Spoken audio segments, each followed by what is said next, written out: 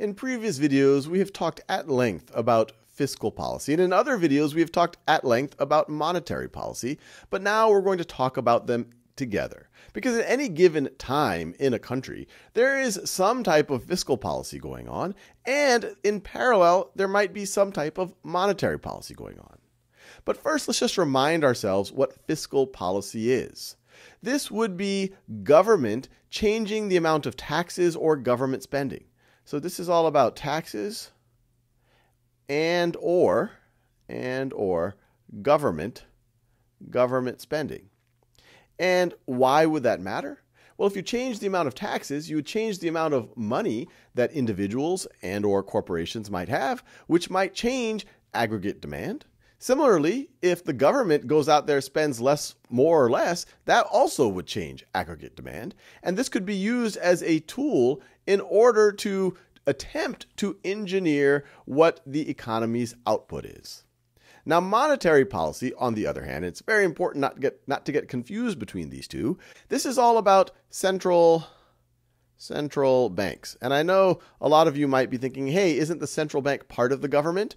And I would tell you, well, it depends what country you're in and depends how you view part of the government. In the United States, for example, the Federal Reserve System is quasi-independent. It is true that the executive makes appointments, including the chairman of the Federal Reserve Bank, but it should be acting independently from the federal government.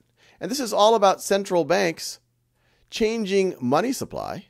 So money supply to impact or to target oftentimes interest rates.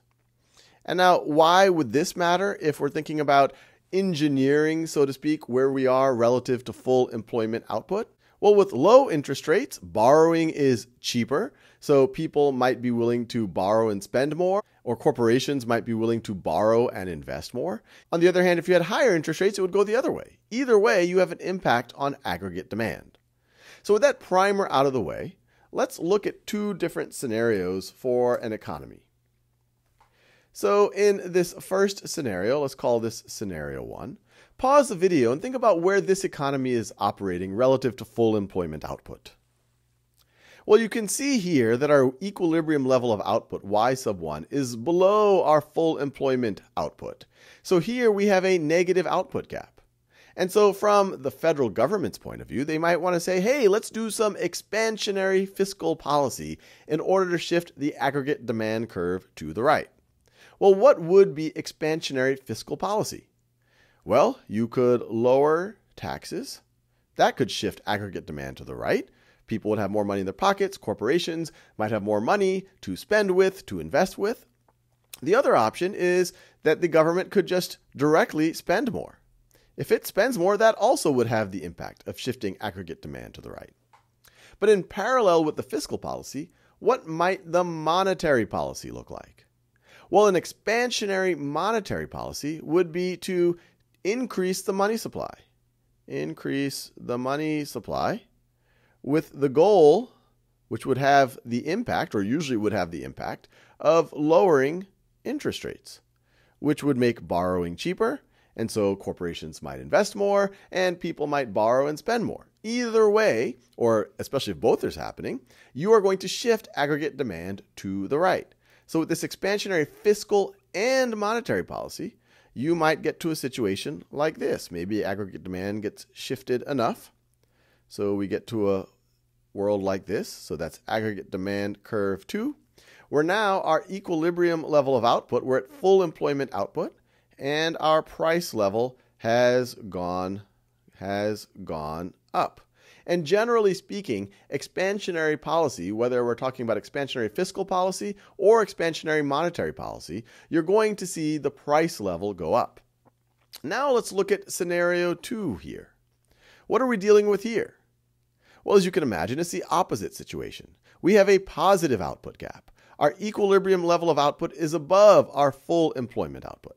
And so this is a situation where the federal government might say, hey, our economy is at risk from overheating. That's typically not what they say. They tend to like it because it's good for winning election. But they might say, if it's a prudent federal government, they might say, hey, this is a time to maybe pay down some of the government debt or be a little bit more fiscally responsible. And so what they might do is have a contractionary fiscal policy. So that would be taxes might increase and or government spending might go down. Neither of these things tend to be very popular. In general, contractionary fiscal policy is not a good way to win elections. But a prudent government might be willing to do this, and either of them, because of the same reasons we just talked about, might have the effect of shifting aggregate demand to the left. Similarly, the Federal Reserve might want to do a contractionary monetary policy. And contractionary monetary policy is far more common, where the Federal Reserve says, hey, when we are producing above our full employment output, inflation might get out of control. So what they might do is lower the money supply, which would have the impact, or usually would have the impact, of increasing interest rates, making borrowing more expensive, so people might borrow and spend less, and corporations might invest less. And so either way, you might have the effect of shifting aggregate demand to the left. So aggregate demand might look like this now. That's aggregate demand 2. Our equilibrium level of output now is at full employment output. And now our price level has gone down. And generally speaking, contractionary monetary policy and or contractionary fiscal policy will have the impact of at least slowing down inflation. I'll leave you there. The big takeaway here is fiscal policy and monetary policy seldom act in isolation. Oftentimes, when we're at a negative output gap, you have expansionary policies in both dimensions. And at a positive output gap, it might be prudent to have contractionary policies in both dimensions. Now, one question you might ask is, what if they go in opposite directions? What if, say, fiscal policy is expansionary while monetary policy is contractionary?